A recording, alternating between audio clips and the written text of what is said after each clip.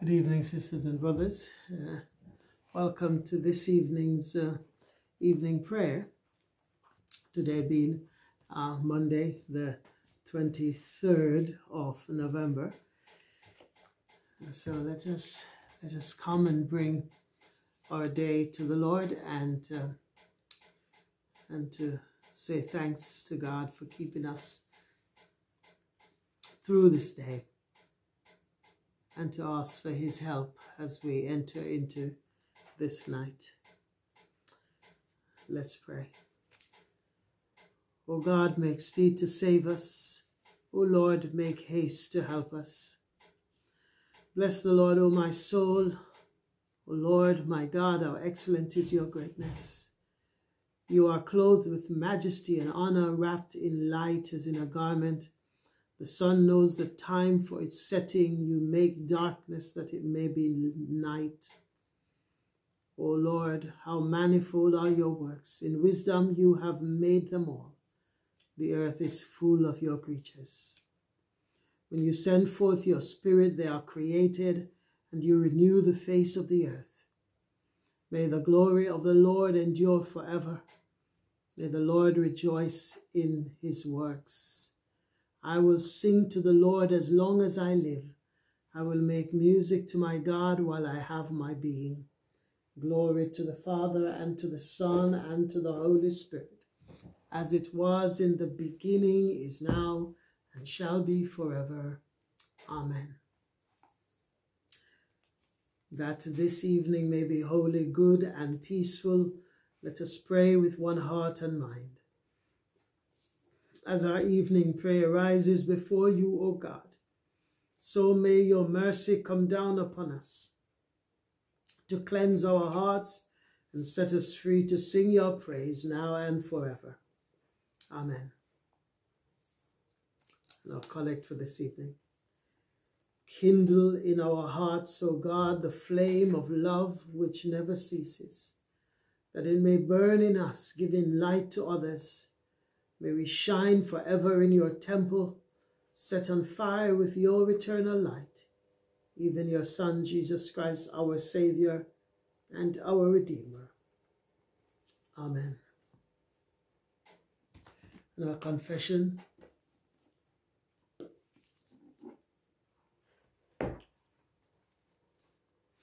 Almighty and most merciful Father, we have erred and strayed from thy ways like lost sheep. We have followed too much the devices and desires of our own hearts. We have offended against thy holy laws. We have left undone those things which we ought to have done, and we have done those things which we ought not to have done, and there is no health in us. But thou, O Lord, have mercy upon us miserable offenders. Spare thou them, O God, which confess their faults. Restore thou them that are penitent, according to thy promises declared unto mankind in Christ Jesus our Lord. And grant, O most merciful Father, for his sake, that we may hereafter live a godly, righteous, and sober life, to the glory of thy holy name. Amen. And our psalm for this evening.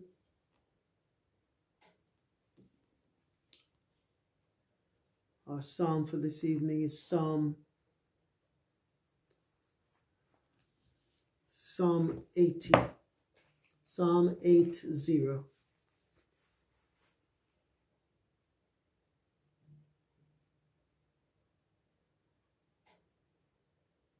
Okay, Psalm 80. Hear us, shepherd of Israel, you who lead Joseph like a flock. You who sit enthroned between the cherubim, shine forth before Ephraim, Benjamin, and Manasseh. Awaken your might. Come and save us. Restore us, O God. Make your face shine upon us, that we may be saved. How long, Lord God Almighty, will your anger smolder against the prayers of your people? You have fed them with the bread of tears. You have made them drink tears by the bowlful. You have made us an object of derision to our neighbors, and our enemies mock us. Restore us, God Almighty. Make your face shine upon us that we might be saved. You transplanted a vine from Egypt. You drove out the nations and planted it. You cleared the ground for it, and it took root and filled the land.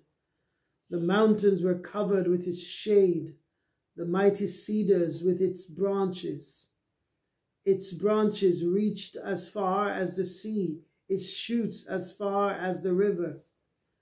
Why have you broken down its walls so that all who pass by pick its grapes? Boars from the forest ravage it, and insects from the fields feed on it. Return to us, God Almighty. Look down from heaven and see. Watch over this vine, the root your right hand has planted, the son you have raised up for yourself. Your vine is cut down, it is burned with fire. At your rebuke your people perish. Let your hand rest on the man at your right hand, the Son of Man you have raised up for yourself. Then we will not turn away from you. Revive us, and we will call on your name. Restore us, Lord God Almighty. Make your face shine upon us, that we might be saved. Amen. I will read the first. I'll read the second commentary or meditation from Keller's book. He calls it The Vine of God. The people of God are like a vine. A vine is not pieced together by human ingenuity, but is a living thing. So Christians are creations of God's Spirit, whose life is implanted within them, bearing the spiritual fruit of love and joy, peace and humility. Vines do not naturally grow towering and tall, and it is incongruous that this vine overshadows mountains and the tallest trees. So Christians are creations of God's supernatural grace. In themselves, they are foolish, weak, and lowly, but through Christ, they can change the world. Are you just a nice person or a new spiritually new person? Is your character changing, growing in spiritual fruit daily, like a vine? Amen. Lord, we should be growing more loving, more courageous, more self-forgetful every year, every day. But we confess to you that we are not. Help us see where we are not bearing fruit. Thank you for being a God of life. Help us put our roots deeper into you so we can honor you by growing more into your likeness through Jesus Christ our Lord. Amen.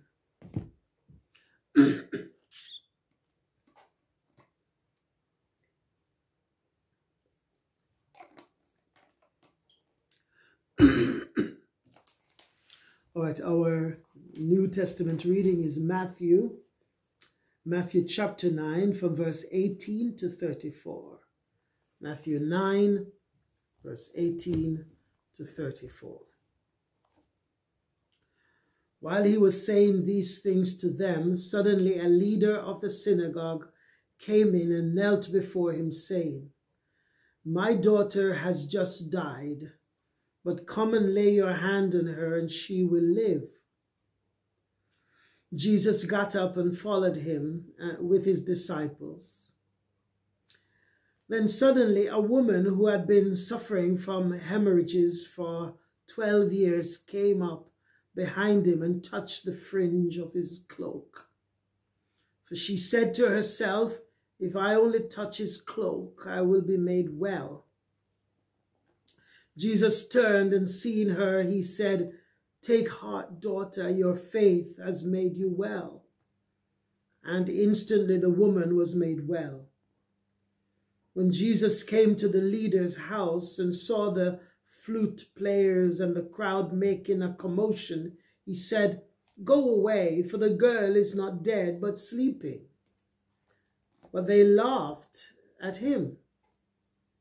But when the crowd had been put outside, he went in and took her by the hand, and the girl got up. And the report of this spread throughout that district. As Jesus went on from there, 2 blind men followed him, crying loudly, "Have mercy on us, Son of David." When he entered the house, the blind men came to him, and Jesus said to them, "Do you believe that I am able to do this?" They said to him, "Yes, Lord." And he touched their eyes and said, "According to your faith, let it be done to you." And their eyes were opened. Then Jesus sternly ordered them, "See that no one knows of this." But they went away and spread the news about him throughout that district. After they had gone away, a demoniac, who was mute, was brought to him. And when the demon had been cast out, the one who had been mute spoke. The crowds were amazed and said, "Never has anything like this been seen in Israel." But the Pharisees said, "By the ruler of the demons, he casts out demons." And we'll stop there for tonight. 34, yes. And of course, as Jesus is carrying on his ministry, he's healing. And just to remind you, sisters and brothers, that the healings of Jesus, the miracles of Jesus, are lessons just as much as his teachings are lessons that that he's doing for our benefit. He's teaching us something about the kingdom of God in his miracles as much as he did in his parables. So here we have a number of healings. We have first the synagogue ruler who came to him asking about his daughter. Now, Mark's gospel gives us a little bit more detail. We are told in Mark's gospel that the name of the synagogue ruler is Jairus, and we are told about the woman as well, a little bit more about the situation with the woman who had the blood flowing for 12 years. And she crept up behind Jesus and said, "If I can just touch the hem of his garment." It's a wonderful faith. I don't need to touch him. I just need to touch just the tip of his cloak. If I can just touch that, I will be healed. It's the faith of this person.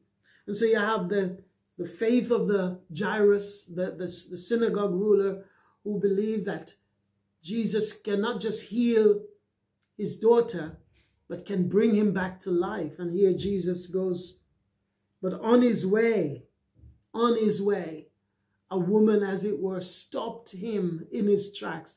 In Mark's gospel, Jesus says, "Power came out of me. Somebody touched me." The disciples say, "How you know, there's so many people. What do you mean? Of course, they're all touching you." Jesus said, no. Somebody touched me by faith. There are a whole lot of people touching me, but none of them are touching me by faith. There's this woman touched Jesus by faith, and power went out from Jesus into her and brought healing. Sisters and brothers, this is the kind of lesson we need to hear. It's touching Jesus by faith. It is exercising our faith in him that will produce results. You know, I've said it many times, isn't it? There are people who can be around Jesus. They can be in the church. They can be very much Christian, but are not experiencing the fullness of Jesus in their lives. Why? Because they are not touching him by faith. It is all good, well and good to be around Jesus, to be even touching him, but you're not getting the benefit, the blessing from Jesus. Why?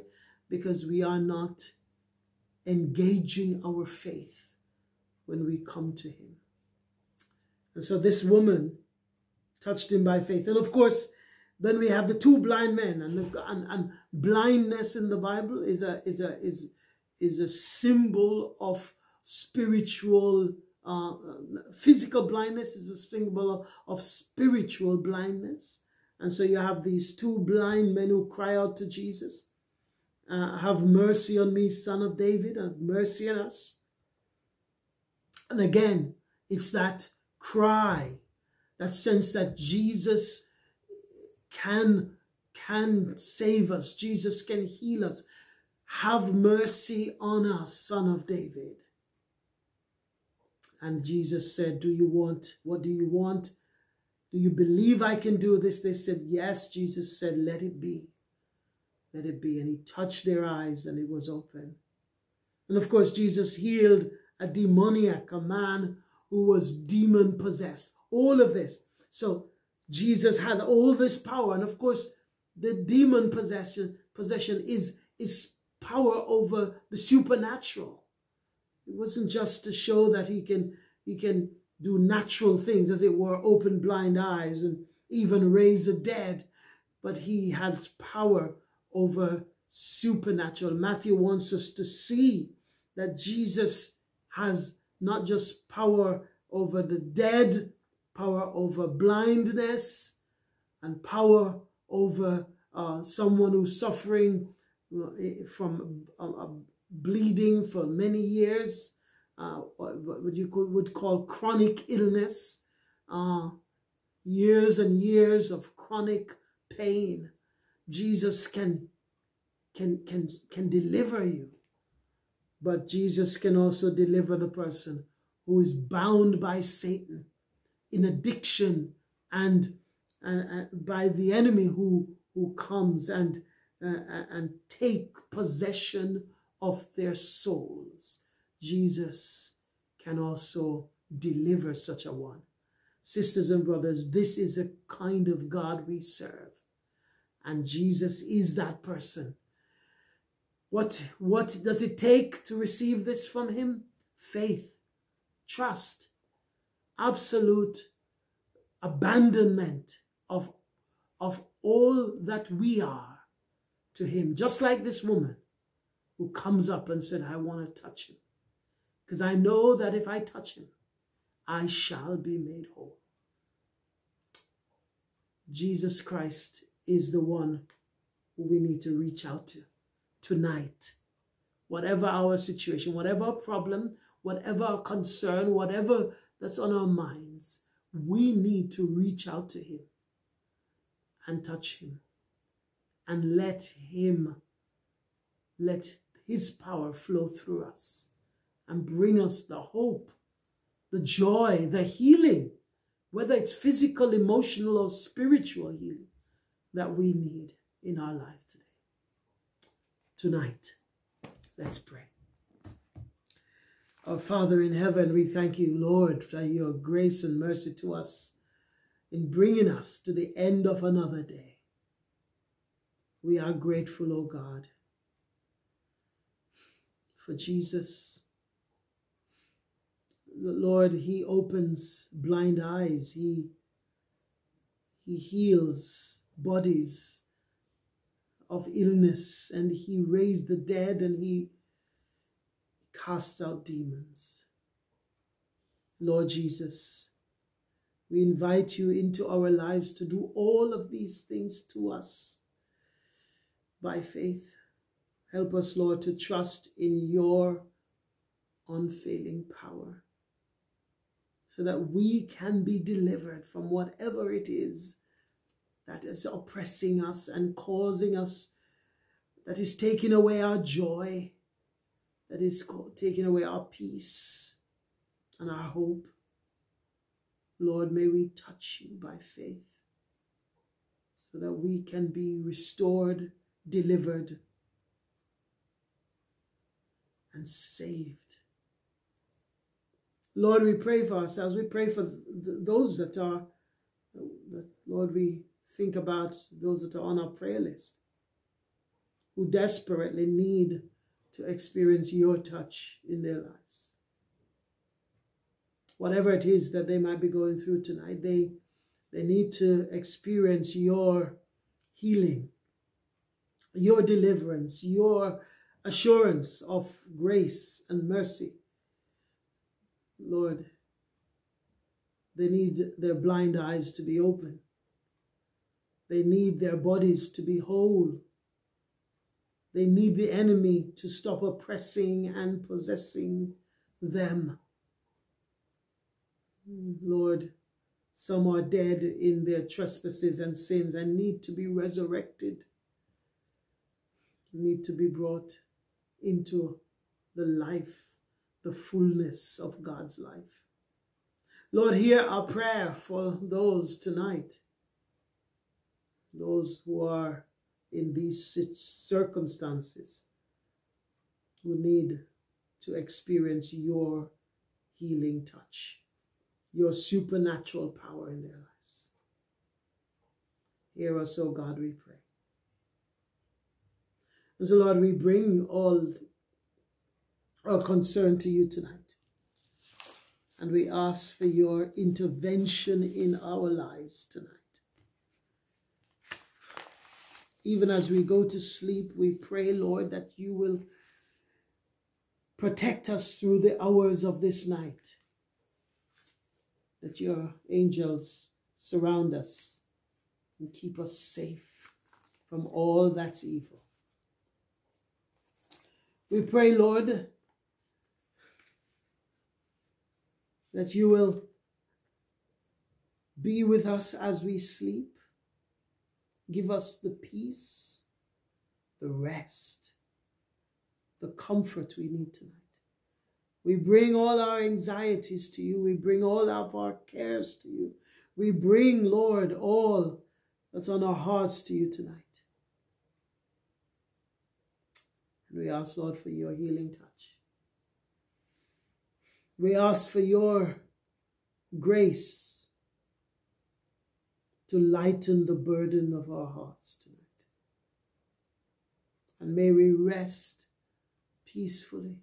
Give us pleasant dreams, Lord, no nightmares. Give us pleasant dreams so that we can experience your grace and your salvation, your deliverance in our souls, in our lives. Tonight we pray. In Jesus' name, amen.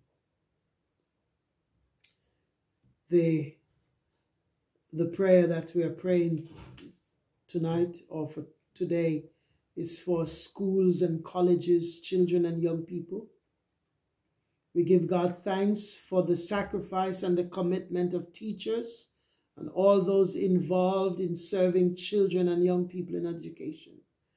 We pray that all might be nurtured and cared for, and that every needful resource would be made available, that all lives can flourish even in these difficult times, and that no one will be overlooked. Amen. And let's say a few night prayers before we say goodbye tonight. And do bring all your prayers to the Lord tonight, sisters and brothers. Whether silently or articulating them, bring them to the Lord. Because he hears us when we cry out to him. Guide us waking, O Lord, and guard us sleeping, that awake we may watch with Christ, and asleep we may rest in peace. Into your hands, O Lord, I commend my spirit. For you have redeemed me, O Lord, O God of truth. Keep us, O Lord, as the apple of your eye. Hide us under the shadow of your wings. Lord, have mercy. Christ, have mercy. Lord, have mercy. Be our light in the darkness, O Lord, and in your great mercy, defend us from all perils and dangers of this night, for the love of your only Son, our Savior, Jesus Christ. Amen. So we have a song.